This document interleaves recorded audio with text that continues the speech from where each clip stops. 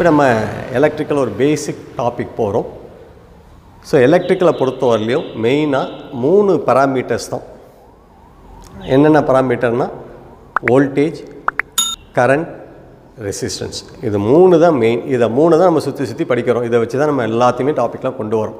ஒரு சர்க்யூட்டில் வோல்டேஜ் கொடுத்தா கரண்ட் என்னவாக இருக்கும், எவ்வளோ பவர் இருக்கும், இது எல்லாமே இதை பேஸ் பண்ணி தான். ஸோ அப்போ அந்த எலக்ட்ரிக்கல் மெயினாக நம்ம தெரிஞ்சுக்கணுன்னா இந்த பேசிக் புரிஞ்சால் தான் நம்மளால் மீதிலாம் பார்க்க முடியும். அப்போ வோல்டேஜ்னால் என்ன, கரண்ட்னால் என்ன, ரெசிஸ்டன்ஸ்னால் என்ன, இது 3 தான் மெயின் திங் சார். இப்போ வோல்டேஜ் அப்படின்னு நம்ம சொல்கிறோம். ஆக்சுவலாக வோல்டேஜ்ன்றது நமக்கு ஒரு unit. It's not a quantity, ஒரு பொருள் கிடையாது. வோல்டேஜ்ன்றது ஒரு யூனிட். ஸோ எதனுடைய யூனிட்னா பொட்டன்ஷியல் டிஃபரன்ஸ். பொட்டன்ஷியல் டிஃபரன்ஸ் அதை மெஷர் பண்ணக்கூடிய ஒரு யூனிட் தான் வோல்டேஜ். மின் அழுத்த வேறுபாடை அளவு பண்ணக்கூடிய அலகு தான் வோல்டேஜ். மின் அழுத்த வேறுபாட்டினுடைய அலகு யூனிட் அதுதான் வோல்டேஜ் சார். அப்போ அந்த மின் அழுத்த வேறுபாடு அப்படின்னு சொல்கிறோம். அப்போ வேறுபாடு அப்படின்னு வரும்போது நமக்கு 2 பாயிண்ட் இருந்தால் தான் வேறுபாடை கண்டுபிடிக்க முடியும். ஒரு பாயிண்ட்டை வச்சு வேறுபாடை கண்டுபிடிக்க முடியாது. அப்போ 2 பாயிண்ட் இருந்தால் தான் நமக்கு வேறுபாடு வேணும். ஒரு எக்ஸாம்பிள் எடுத்துக்கிட்டிங்கன்னா நம்ம சாதாரண வீட்டு சப்ளை பார்த்தீங்கன்னா 2 பாயிண்ட் கொடுத்துருப்பாங்க. 2 சப்ளை பாயிண்ட் கொடுத்துருப்பாங்க. ஒன்று வந்து ஃபேஸ்ன்னு சொல்லுவாங்க, இன்னொன்று நியூட்ரல்னு சொல்லுவாங்க. அப்போ 2 பாயிண்ட் இருக்கணும். அப்படி இருந்தால் தான் நமக்கு அங்கே வோல்டேஜ் மெஷர் பண்ண முடியும். அந்த ஃபேஸுக்கும் நியூட்ரலுக்கும் நடுவில் 230 வோல்ட் அப்படின்னு சொல்கிறாங்க. வெறும் ஃபேஸை மட்டும் வச்சுட்டு வோல்டேஜ் மெஷர் பண்ண முடியாது. இப்போ நம்ம வோல்ட் மீட்டர் கொண்டு போகிறோன்னா ஃபேஸில் ஒரு டெர்மல்லையும் நியூட்ரலில் ஒரு டெர்மலையும் வோல்ட் மீட்டர் 2 டெர்மலில் ஒரு டெர்மல் ஃபேஸில் இன்னொரு டெர்மல் நியூட்ரலில் வச்சு மெஷர் பண்ணால் தான் நமக்கு வோல்டேஜ் மெஷர் பண்ண முடியும். ரைட். ஸோ அப்போ வோல்டேஜ் மெஷர் பண்ணோன்னா நமக்கு 2 பாயிண்ட் வேணும். 2 டெர்மல் இருந்தால் தான் நம்ம வோல்டேஜை மெஷர் பண்ண முடியும் சார். மின் அழுத்த வேறுபாடை மெஷர் பண்ணுறதுக்கு 2 பாயிண்ட் வேணும் சார். அது என்ன சார் மின் அழுத்தம் அப்படின்னா என்ன சார்? இப்போ ஒரு பாயிண்ட் எடுத்துக்கிறோம். ஒரு பாயிண்டில் கொண்டு போய் நம்ம சார்ஜஸை வச்சுக்கிட்டே வரோம். ஸோ ஒரு பாயிண்டில் ஒரு ஃபார் எக்ஸாம்பிள் ஒரு ஏன்ற பாயிண்ட் எடுத்துக்கிறோம். ஏன்ற பாயிண்டில் சார்ஜஸை வச்சுக்கிட்டே வரும். ஸோ சார்ஜஸ்ன்னு வரும்போது நமக்கு 2 டைப் ஆஃப் சார்ஜஸ் இருக்குது. ஒன் இஸ் த பாசிட்டிவ் சார்ஜ்னு சொல்கிறோம், இன்னொன்று இது நெகட்டிவ் சார்ஜ்னு சொல்கிறோம். ஸோ இங்கே நம்ம மெயினாக பார்க்க போகிறது எல்லாமே நெகட்டிவ் சார்ஜ் தான். எலக்ட்ரிக்கலில் மெயினாக நம்ம சொல்லக்கூடியது எல்லாமே நெகட்டிவ் சார்ஜ். அப்போ ஏன்ற பாயிண்ட் எடுத்துக்கிறோம். அந்த பாயிண்டில் நெகட்டிவ் சார்ஜை வச்சுக்கிட்டே வரும். அப்போ அந்த ஏன்ற பாயிண்டில் நெகட்டிவ் சார்ஜ் வைக்க ஸோ அந்த ஒரு பாயிண்ட் நெகட்டிவ் வச்சுட்டோம், இன்னொரு நெகட்டிவ் கொண்டு போய் வைக்கும்போது அந்த ஆல்ரெடி இருக்க நெகட்டிவ் அதை அப்போஸ் பண்ணும். அப்போ அதை நம்ம ஓவர் கம் பண்ணி தான் கொண்டு போய் வைக்கிறோம். அப்போ அவங்க ப்ரெஷர் கொடுக்குறோம், அழுத்தம் கொடுத்துக்கிட்டே வரும். ஸோ அப்போ அந்த அழுத்தம் மின் அழுத்தம். ஸோ அது ஆல்ரெடி இருக்கக்கூடிய அந்த நெகட்டிவ் வந்து அது வெளியே தள்ள பார்த்துக்கிட்டே இருக்கும். ஆனால் நம்ம அதே மீறி சார்ஜஸ் வைக்க அந்த இடத்துல ஒரு மின் அழுத்தம் க்ரியேட் ஆகுது. இப்போ நம்ம ஃபார் எக்ஸாம்பிள் ஒரு பாட்டிலில் தண்ணியை ஊற்றிக்கிட்டே வரும், அல்லது ஒரு கேஸை ஃபில்லப் பண்ணுறோன்னா அதை டைட்டாக அடைக்க அங்கே ஒரு அழுத்தம் க்ரியேட் ஆகுது. ஸோ அந்த அழுத்தம் தான் நமக்கு ஓப்பன் பண்ண புஷ்ஷுன்னு வெளியில் வர காரணம் அதே தான் இங்கேயும். ஸோ சார்ஜஸ் அங்கே ப்ளேஸ் பண்ணிகிட்டே வரும். ஸோ ஏன்ற பாயிண்டில் நிறையா சார்ஜஸை ப்ளேஸ் பண்ணிட்டே வரும். ஃபார் எக்ஸாம்பிள் இங்கே ஒரு 50 எலக்ட்ரான்ஸை ப்ளேஸ் பண்ணிட்டோம். அப்போ point ஏவுடைய potential 50 electrons, 50 Coulomb's. So அந்த பொட்டன்ஷியோடைய யூனிட் வந்து கூலும்ஸ். பாயிண்ட் ஏவுடைய பொட்டன்ஷியல் அழுத்தம், மின் அழுத்தம் 50 கூலும்ஸ்.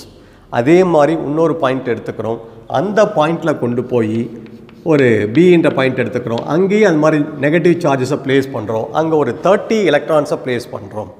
ஸோ அப்போ பாயிண்ட் பி உடைய பொட்டன்ஷியல் மின் அழுத்தம் 30 கூலும்ஸ்.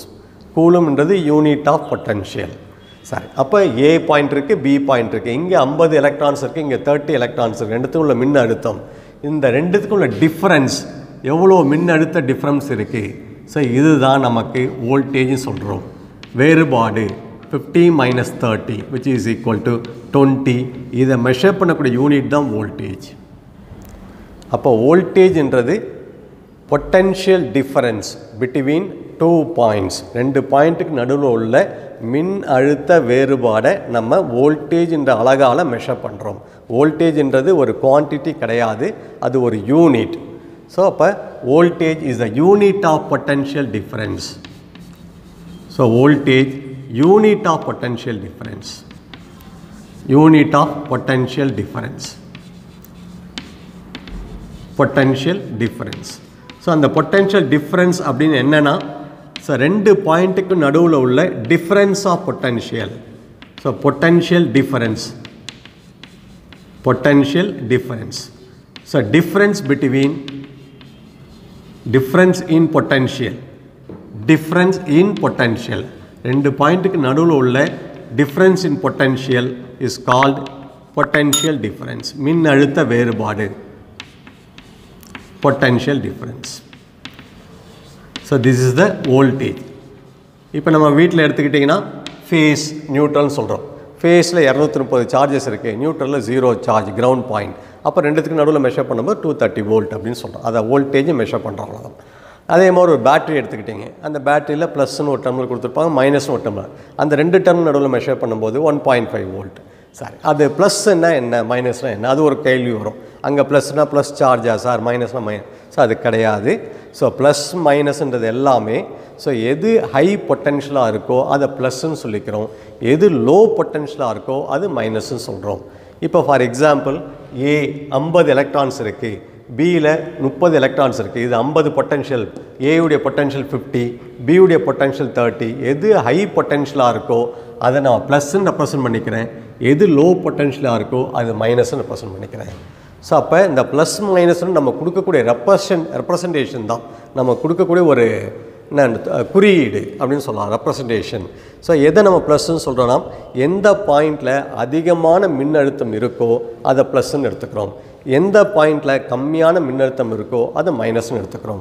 மின்னழுத்தம்ன்றது பொட்டென்ஷியல், எது அதிகமான பொட்டென்ஷியல் இருக்கோ அது ப்ளஸ் ஆகும், எதில் கம்மியான பொட்டென்ஷியல் மைனஸாகவும் எடுத்துக்கிறோம். ஃபார் எக்ஸாம்பிள் ஒரு பேட்டரி எடுத்துக்கிட்டால் ஒரு இடத்துல ப்ளஸ்ன்னு சொல்லுவோம், ஒரு இடத்துல மைனஸ் சொல்லுவோம். ப்ளஸ்னால் அங்கே அதிகமான பொட்டென்ஷியல் இருக்குது, அங்கே அதிகமான எலக்ட்ரான்ஸ் இருக்குது. ஸோ ஒரு 10 எலக்ட்ரான்ஸ் இருக்குது, இங்கே 5 எலக்ட்ரான்ஸ் இருக்குது, மைனஸில் 5 எலக்ட்ரான்ஸ் இருக்குது. ஸோ அப்போ ரெண்டுத்துக்குள்ள டிஃப்ரென்ஸ் 5 வோல்ட்.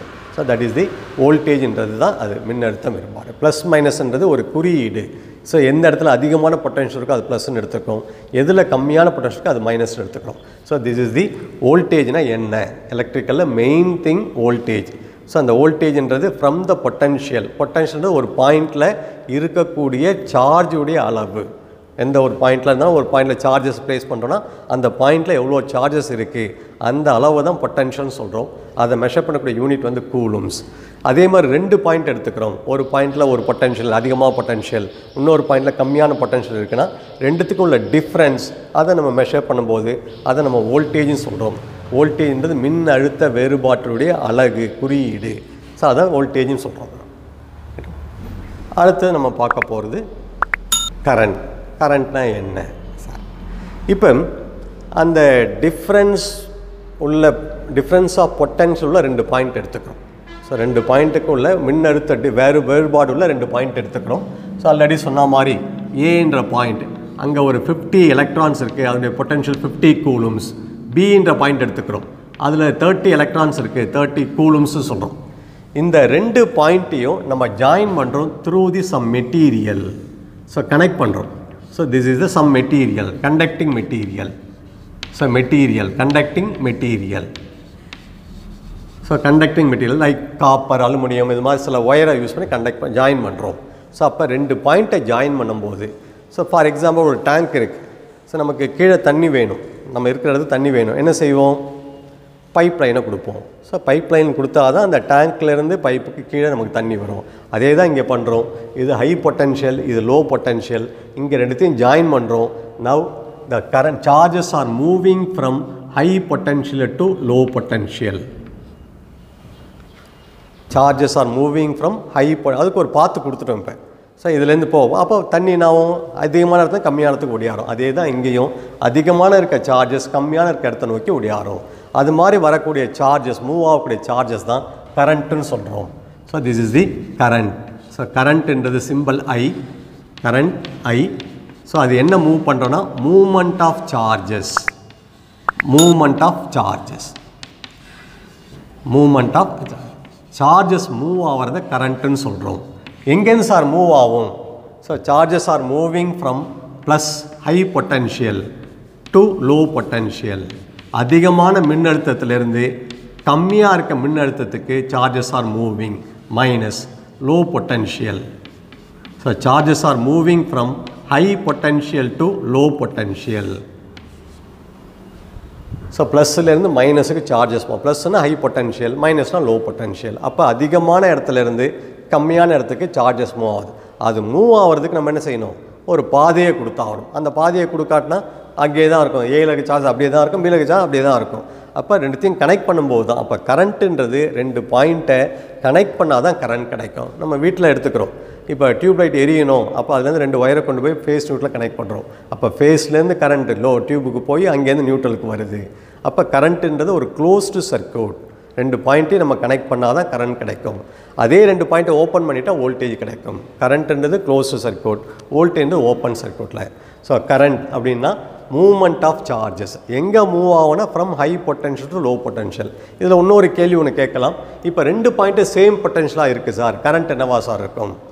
2 பாயிண்ட்டு இதுவும் 50 எலக்ட்ரான்ஸ் இதுவும் 50 எலக்ட்ரான், 2 சேம் பொட்டன்ஷியல், ரெண்டுத்தையும் ஜாயின் பண்ணுறோம். there is no மூவ்மெண்ட் இருக்காதுன்னா ரெண்டுமே சேம் பொட்டன்ஷியல், எதுவும் அதுக்கு அதிகம் கிடையாது கம்மியும் கிடையாது. அப்போ கரண்ட்டுன்றது கிடைக்காது. அப்போ கரண்ட் எப்போ கிடைக்கணும்? ஸோ 2 பாயிண்ட்டை கனெக்ட் பண்ணணும். அந்த 2 பாயிண்ட்டுக்கு நடுவில் டிஃப்ரென்ஸ் ஆஃப் பொட்டன்ஷியல் இருந்தால் தான் கரண்ட் கிடைக்கும். 2 பாயிண்ட்டு சேம் பொட்டன்ஷியலாக இருந்ததுன்னா பொட்டன்ஷியல் டிஃப்ரென்ஸ் 0, கரண்ட் கிடைக்காது. அப்போ அந்த வோல்டேஜ் 0 வந்தால் கரண்ட் கிடைக்காது. கரண்ட் கிடைக்கணும்னா 2 பாயிண்ட் வேணும், 2 பாயிண்ட் நடுவில் டிஃப்ரென்ஸ் இருக்கணும், அதை நம்ம கனெக்ட் பண்ணிடுறோம். இந்த 3 கண்டிஷனை சாட்டிஸ்ஃபை பண்ணால் தான் கரண்ட் கிடைக்கும். Movement of charges. இந்த கரண்ட்டுடைய யூனிட், ஸோ கரண்ட்டு என்னென்னு, current movement of charge. Current is not a unit, ஐன்றது not a unit. Current வந்து ஒரு திங்ஸ், ஒரு ப்ராப்பர்ட்டின்னு சொல்லலாம், ஒரு பண்பு. So high potential low potential charges move ஆகுதுன்னு சொல்கிறோம், அதை கரண்ட்டுன்னு சொல்கிறோம். இப்போ இந்த கரண்ட்டை எப்படி சார் மெஷர் பண்ணுறோம்? ஸோ கரண்ட்டுக்கு மெஷர் பண்ணும்போது அதுக்கு யூனிட் வந்து ஆம்பியர்னு சொல்கிறோம். கரண்ட்டுடைய யூனிட் வந்து ஆம்பியர். நம்ம வீட்டில் சொல்கிறோம் 5 ஆம்பியர் ஃப்ளோ ஆகிடுது, 10 ஆம்பியர் ஓடிட்டுருக்கு. ஸோ கரண்ட்டை மெஷர் பண்ணக்கூடிய யூனிட் வந்து ஆம்பியர். யூனிட் ஆஃப் கரண்ட் வந்து ஆம்பியர். அப்படின்னா என்ன சார், எதை மீன் பண்ணுறோம்? Unit of current, unit of current, கரண்ட்டுடைய simple I, அதோடைய யூனிட் வந்து ஆம்பியர். யூனிட் ஆஃப் கரண்ட் வந்து ஆம்பியர், A.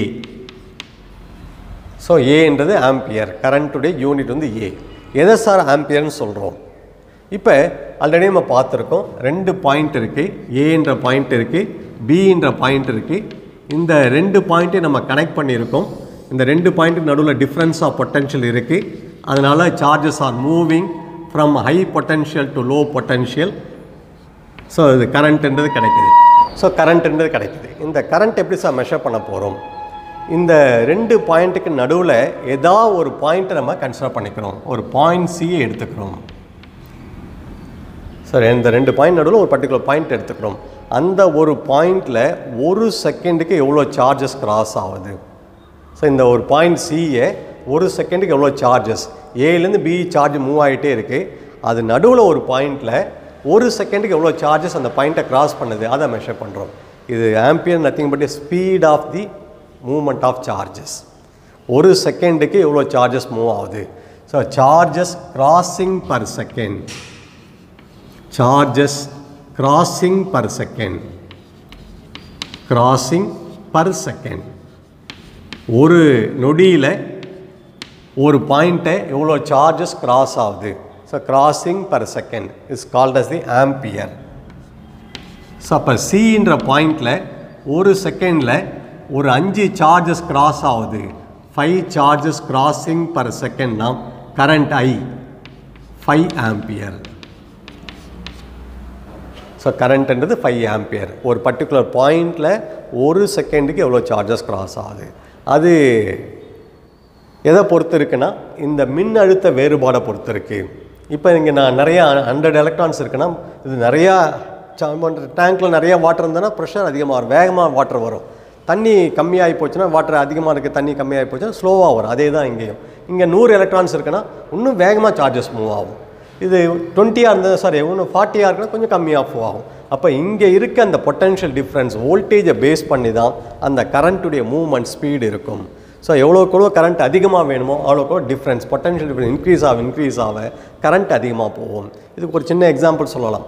ஒரு வாட்டர் பாட்டில் எடுத்துக்கிறோம், அதில் வாட்டர் இருக்குது, அது கேப்பு போட்டு மூடி வச்சுருக்கோம். ஸோ அதெல்லாம் நம்ம அழுத்தம் தண்ணி வெளியில் வரும், அந்த கேப் தடுத்துக்கிட்டு இருக்குது. அந்த கேப்பில் ஒரு ஓட்டை போட்டுட்டால் அது தண்ணினாவும் வெளியில் வரும். தண்ணின்றதான் வாட்டர். ஸோ அந்த நம்ம ப்ரெஷர் கொடுக்கும்போது இப்போ பாட்டிலில் இன்னும் தண்ணி கொஞ்சம் ஃபோர்ஸ் வெளியில் வரும். அந்த ப்ரெஷர்ன்றதான் வோல்டேஜ். அப்போ வோல்டேஜ்ன்றது இந்த கரண்ட்டு. ஸோ எவ்வளோ மூவ் ஆகுது அந்த கரண்ட்டுடைய ஸ்பீடை கண்ட்ரோல் பண்ணக்கூடியது தான் வோல்டேஜ். அப்போ வோல்டேஜ் அதிகமாக கரண்ட் அதிகமாக கிடைக்கும். ஸோ திஸ் இஸ் தி ஆம்பியர்னா என்ன? இது ampere is nothing but speed of movement of the charges. அதுதான் நம்ம ஆம்பியர்னு சொல்கிறோம்.